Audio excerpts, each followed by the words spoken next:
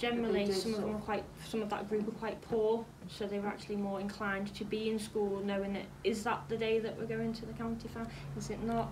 They'd rather be here to know that they were actually going to get the opportunity to go rather than staying off for whatever reason it was. And so attendance did improve, didn't it? Attitude to learning improved. Definitely.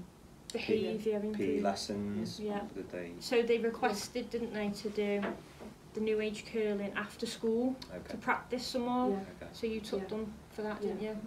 They so got people one. voicing saying actually this is what we'd like to do. They felt like they had an opinion, it was listened to, and it's added to them getting to the finals. It's like their little baby, isn't it? Yeah.